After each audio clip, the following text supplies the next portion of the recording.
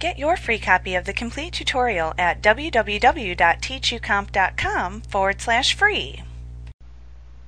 To edit a record in Datasheet view, simply click into the desired field of the record that you want to edit to place the insertion point into that field.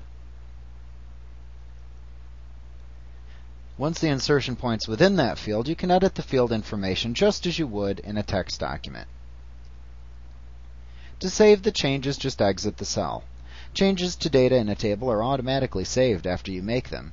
You only need to click the Save button in the Datasheet view after making a structural change to a table, such as widening a column's display, or adding or deleting columns of information within the table in Design view. Now, to delete an entire record in Datasheet view, you first need to click the gray row selector at the far left end of the row to select the entire record for deletion.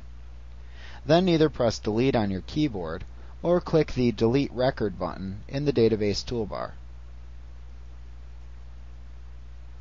You'll then be prompted to decide whether or not you really want to delete the record.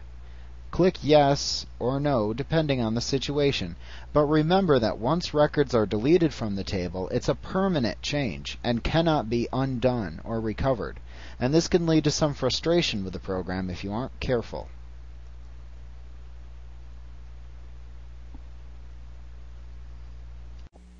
Like what you see? Pick up your free copy of the complete tutorial at www.teachucomp.com/free.